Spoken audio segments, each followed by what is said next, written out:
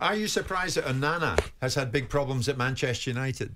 Yeah, I do, because he performed well in the Champions League, and but Jim, to be honest, I'm surprised because of his quality. But to come to England as a goalkeeper is not easy.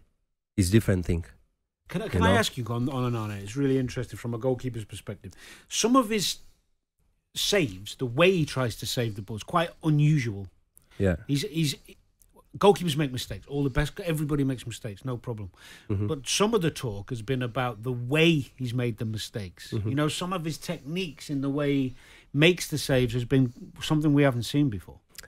It's probably done because the base, of course, he didn't do the base well. You know, like the basic.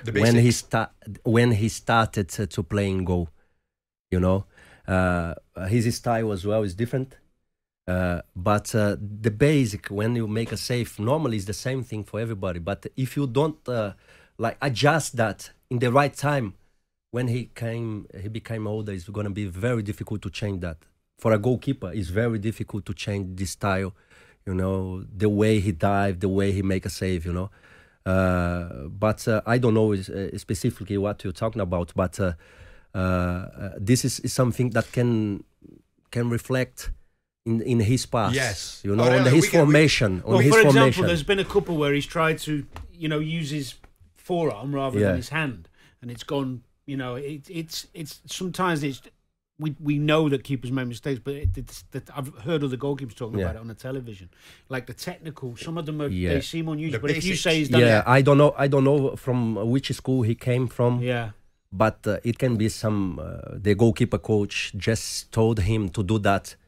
You know, when he's younger. When he's Aurelio, I know you watch Premier League football all the time. Is Onana good enough for Manchester United?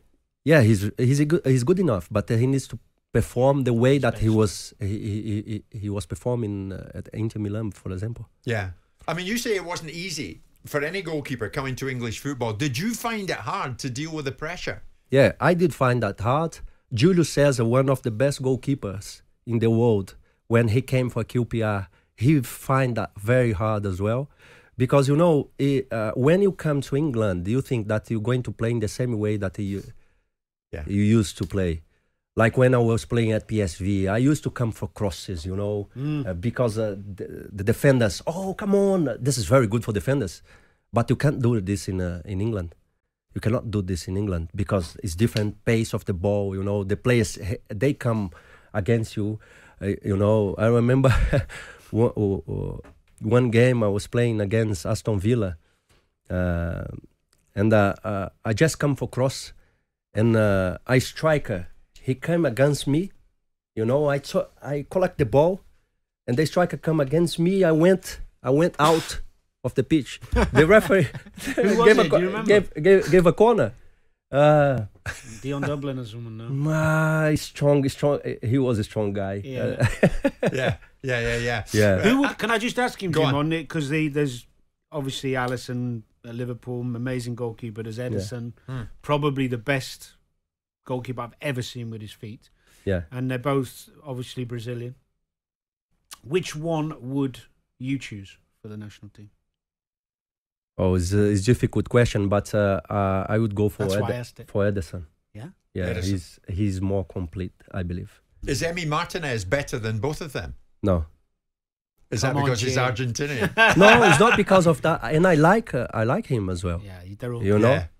Yeah. But I'm telling you, both of them, Ederson and Alisson, they are top goalkeeper, and Ederson is more complete. His passes from the back, you know, the way Man City play, use him very well. You know, Alisson is a bit more, you know. I don't know the word to put in it, but sure. To compare, but I think Ederson is a better goalkeeper than is more complete goalkeeper. It's not better goalkeeper, more complete goalkeeper. Aurelio, to finish off with, you've spoken about helping Richarlison in his time at Watford when he came here. João Pedro the same, doing well now at Brighton. Yeah. Because of this, is this why you've gone into the world of football agency? You're going to work with a small number of players. Yeah. And you're going to represent them Yeah, because you have to live their life as well, because sometimes the players suffer alone and the people just don't know. What is in this market today is so many good people. I met so many good people when I started 3 years ago. But I met people that don't care about the players. They just want to throw the players in there, you know, sell to a big club and get a big commission, and they forget them, and they don't care about the next step. Where he gonna play? If a young player sign for City or United, he's not going to play there. Where he is going to play next? Right.